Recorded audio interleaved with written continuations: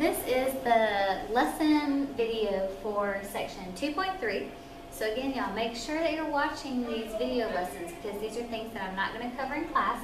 But as always, if you have questions about them, you're more than welcome to ask me in class, because in class I just like to spend our time practicing more than going over vocabulary that you've probably been learning since middle school.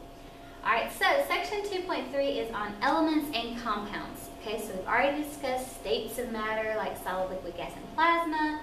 We've discussed mixtures, the difference in heterogeneous, homogeneous, how to separate them. And so now we're going to get to elements and compounds. So an atom is the smallest part of an element that retains its identity in a chemical reaction.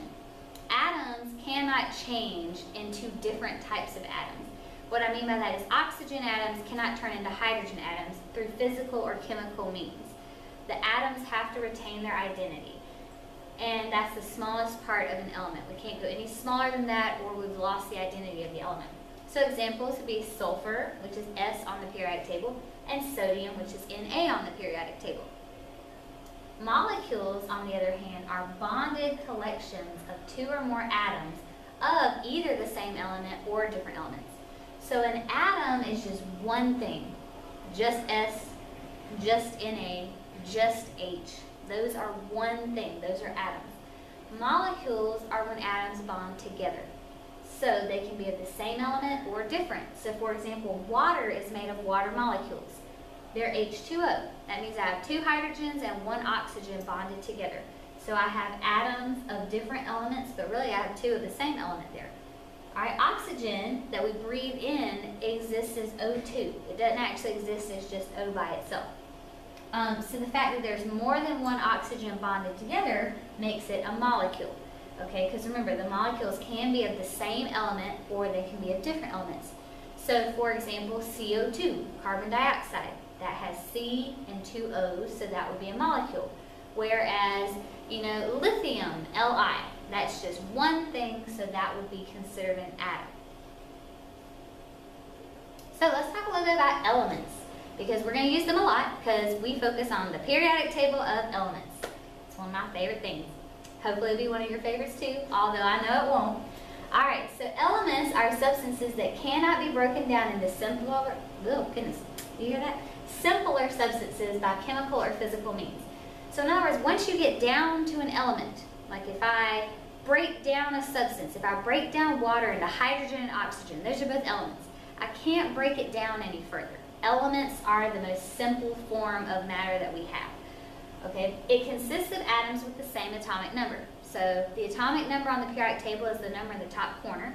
So for example, if I could isolate hydrogen, those atoms would all have an atomic number of 1 because hydrogen is number 1 on the periodic table. Now elements can be made of atoms or molecules, and this is where it kind of throws some people off. Okay, and so you just look at the formula. So 10 is Sn. Is that just one thing? Yes. So 10 would be made of 10 atoms. So all of those atoms would be next to each other and make a crystal of tin. We'll talk about metals and crystals a little bit later. Fluorine, on the other hand, exists as F2. So since there's two of them, it's no longer an atom, it's a molecule. But because it's only made of F atoms, it's still just an element because all of them are F. Okay, so tin is made of Sn atoms. Fluorine is made of F2 molecules. Alright, and so again, you just look at the difference in the formulas to tell whether it's an atom or a molecule. Alright, so next we have allotropes. Allotropes are different forms of a given element. So what that means is it's the same element, but the atoms are bonded in a way that makes the actual look and feel of the substance different. So an example would be carbon. Carbon can exist as diamond, graphite, or Buckminster fullerene, which we shorten as buckyball.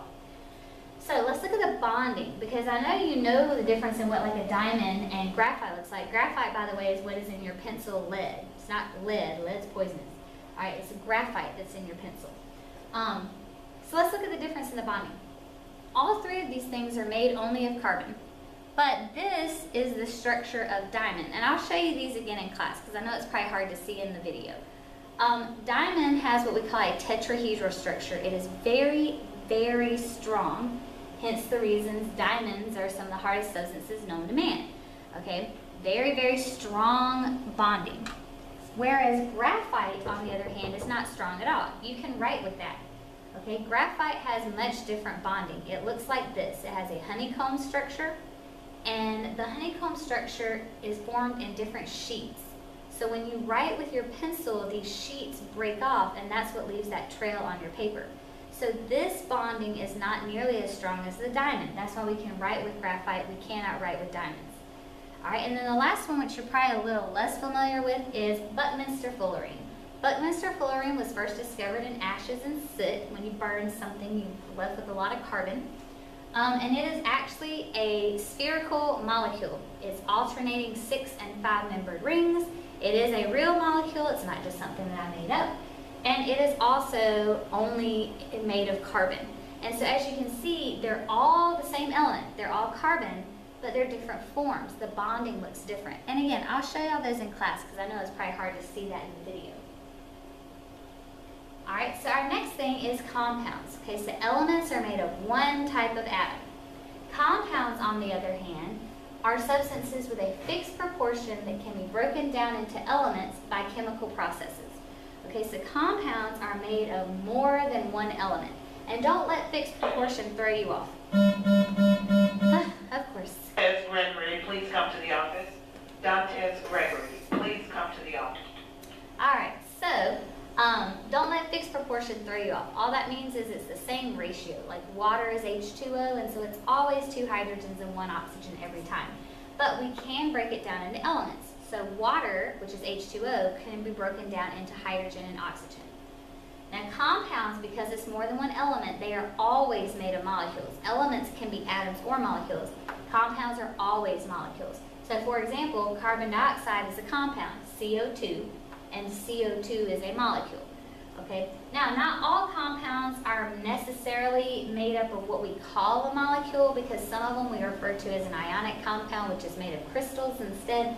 And so sodium chloride would kind of be an example of that, where we don't really call it a molecule because it's ions that are bonded together. But again, you can see that it is not made of atoms. Okay, and it is a compound because it has sodium and chlorine bonded together. Okay, so elements can be either atoms or molecules, but they have only one type of atom. Compounds are made of more than one element. So let's look at this picture and look at the difference in, elements, compounds, and mixtures, because some people get them confused. And in class, I'll do a little activity with you where we'll pass around some bags with beads in it to make sure you really got this concept. All right, so elements. The way this chart is set up is atoms' identity is based on the color. So if it's the same color, it's the same type of atom. So elements, they must only exist of the same type of atom. So if you look in this box, they're all green. So this is all one type of atom. And because they're all by themselves, they're all atoms. So this would be an element made of atoms. Over here, they're all the same type, but because they're paired up, they're bonded together, they're no longer atoms. At that point, they're molecules. But because they're all the same color, this would be an element that's made of molecules. Okay, so elements can be made of atoms, elements can be made of molecules. All right, next was mixtures. Okay, we talked about mixtures in a previous video. Mixtures means you have different types of particles in your substance. Okay, so here I have some green, but some are orange. So those aren't the same. So that's why it's a mixture. I've mixed the green and orange together. But green and orange exist as atoms. So I've mixed green atoms with orange atoms. So it's a mixture made of atoms. On this one, I have some green and some blue. The green ones are by themselves, so they're atoms, but if you notice, the blue ones are together. So those are molecules. So this would be a mixture of these two elements. We just mixed those two together. All right, we can also have mixtures of different types of molecules, because here we have some pink and some blue. They're all molecules because they're all bonded. So this would be mixtures of a molecule. And then the last one we have is a mixture, because of course we have some that are pink and then we have some that are green and pink. So if you can find different particles that look different, see how all these particles look exactly the same? All these particles look exactly the same. This is a pure substance, it's an element. But these, since they have different particles, it's a mixture. Now compound is the one that people mess up because they want to call it a mixture, or they want to call mixtures compounds. That's the confusing one. Okay, so a compound, you're gonna see different colors because remember, it's more than one element bonded together. But the difference in a mixture is that every particle is still the same. You see how every single one is one green and two pinks, every single one? So every particle is still the same here. So that's what makes it a compound instead of a mixture. Whereas if you look like over here, we had some that were green with two pinks and some that were two pinks. Okay, so elements, they're all going to be the same color. Mixtures, you're going to see different types of particles. And compounds, you're going to see different colors, but every particle should still be the same setup. All right, and so use this to kind of guide you. Like I said, I'll do a little activity in class with some bags of beads so that we can just make sure you got this. So last thing before we jump into that section assessment is a chemical formula. All right, so each element is represented by a chemical symbol. Now on the periodic table, most elements are only one or two letters. If you look near the very end, you'll see these random UU ones, and that just means they haven't officially picked a name for them yet. Although my periodic table is kind of old, so they've probably picked names at this point. The first letter of a chemical symbol is always capitalized. So if it's just one letter, it's a capital letter. So hydrogen is H, so it's a capital H. If it's two letters, only the first one's capitalized. Okay, so for example, like I said, hydrogen is H, so it's a capital H. If it's two letters, like for example, sodium is Na, I only capitalize the first one and I lowercase the second one. Y'all, I am extremely picky about this. Extremely picky about it. Okay, because I need to make sure that you're doing it right. All right, I'm not being picky to be mean. I'm just being picky because I want to make sure your answers are correct. Okay, so first letter is capitalized. If there is a second letter, it's lowercase. All right, so subscripts in a formula tell how many atoms of each element we have. For example, SiO2. So this right here is the subscript. So what this formula tells me is there is one Si, which is silicon, and there are two oxygens. That's what it tells me. One Si, one silicon atom, and two oxygens. So see y'all, if I had written it all in caps, like this, not following the rules that we just talked about, lowercase in the second one, that would appear like it was one sulfur, one iodine, and two oxygens. And so see, that's a completely different meaning. Okay, so you've got to follow the rules of, the symbols. And so like I said, the subscripts just tell how many. So something you may be familiar with from biology. C6H12O6, what's that? You should already know, glucose. All right, so that tells me I have 6 carbons, 12 hydrogens, and 6 oxygens in one molecule of glucose. All right, so let's look at our section assessment for this section. So number 1, it says, how is a compound different from an element? Well, a compound is made of more than one type of atom or more than one element. So made of more than one element bonded together. And I'm just going to do an example, because sometimes if you're like me, having an example kind of helps. An example would be water. We have hydrogen and oxygen bonded together. An element is only one type of atom. Okay, so for example, if we had, helium, He, just all helium atoms. That's it, nothing else. All right, so compounds made of more than one element. Element is only one type of atom. All right, how can you distinguish a substance from a mixture? Okay, a substance, sometimes it's called a pure substance because it's pure, it's uniform throughout. And so that's how you would tell. A substance is uniform throughout, where a mixture has a variable composition.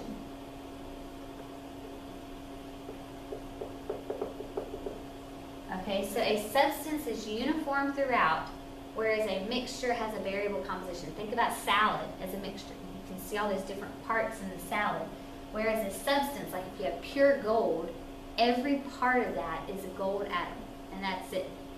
Okay, so uniform throughout, or like I said, you can remember as being pure. All right, so next one, it says, classify each of these samples of matter as an element, a compound, or a mixture. Now for most of you, compound is the hardest one for people to determine. So don't try to do that one first. What I always do is I decide if it's an element. If it's not, I decide if it's a mixture. If it's not, then it must be a compound. That's the best way to do it. Okay, so then how do you decide whether it's an element or a mixture? Well, if it's an element, where is it going to be listed? On the periodic table of elements. So if you see it on the periodic table, it's an element. If it's not on the periodic table, it's not an element. For a mixture, if you can think of things that were mixed together to make it, then it's a mixture. All right, and then if it's neither of those, it must be a compound. All right, so let's look at table sugar. Is table sugar on the periodic table? No, so it's not an element. Can you think of things that you mix together to make sugar, or is sugar just made of sugar? Just made of sugar, so it's not a mixture, so it has to be our last option, and that is a compound. Okay, so it's not on the periodic table, so it's not an element. I can't think of things that were mixed together to make it, so it's not a mixture. So that leaves me with compound for table sugar. All right, let's look at part B, cough syrup. Is cough syrup on the periodic table? No. Now I know some of you are like, I don't know everything on the periodic table. Trust me, you'll get used to what's on the periodic table throughout this class. All right, so cough syrup is not an element. Can you think of things that were mixed together to make cough syrup? Well, usually they have some sort of medicine. They usually have water in there. They usually have some sort of color and some flavor in there. A lot of times they have alcohol in there. That's why they tell you not to give it to your kids to make them go to sleep. So since I can think of things that were mixed together to make it, cough syrup would be a mixture. All right, part C. Ooh, water is a tricky one. Notice I've specified it is tap water. Okay, there's a difference in tap water and pure water. Tap water, as much as we like to think it's pure, is not. There are lots of things dissolved in that tap water. Okay, so is tap water on the periodic table? No. Is it a mixture? Yes. Okay, have you ever heard of hard water stains? That's when, like, say you don't clean your shower for a little while, or like the faucet in your shower, you'll see kind of this whitish residue on it. Those are the dissolved compounds that are coming out of your tap water. And it's called hard water when it has more compounds than normal water does. Okay, so tap water is not pure, so it is a mixture. Now, if it was pure water, it would be a compound, okay, because then it would just be made of water molecules. All right, so last thing is nitrogen. Is nitrogen on the periodic table? Ding, ding, ding. Yes, it is. So nitrogen would just be an element. All right, so like I said, just use that line of thinking. Is it on the periodic table? If it is, it's an element. If it's not, move on. Can I think of things that were mixed together to make it? If I can, it's a mixture. If I can't, then it's a compound. All right, so let me erase and let's knock out the last few, because I think there's a few more questions on this section assessment.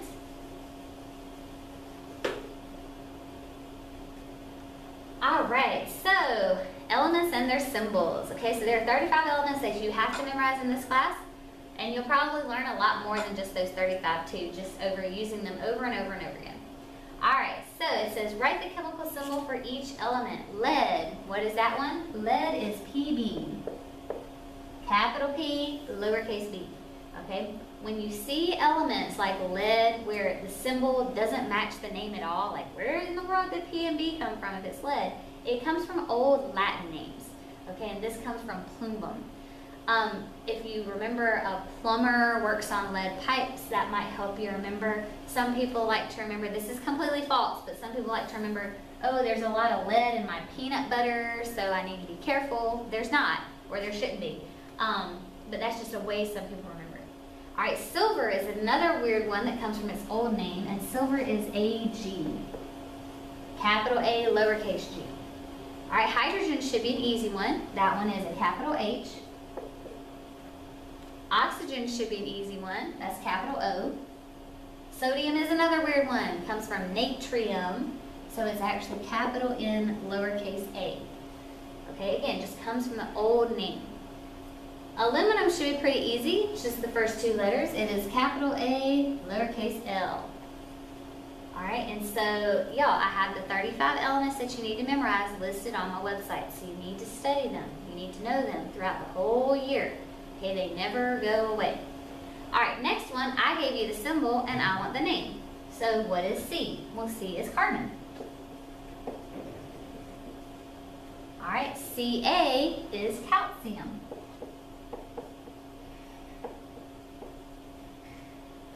K, oh, that's one of those old names, is potassium. Not potassium, P is phosphorus. All right, AU is gold. A lot of people get AU and AG, gold and silver mixed up. Okay, I'll tell you a way in class to help you remember the difference in those. I need to point at my periodic table. I can't really do that on this video, so I'll just show you in class. All right, Fe, oh my gosh, another old name. Fe is actually iron. All right, and then Cu, another old name, comes from cuprum. It is actually copper. A lot of people want to say that copper is Co, but Co is cobalt. All right, so y'all make sure that you learn those 35 elements because, like I said, they do not go away. But that is section 2.3.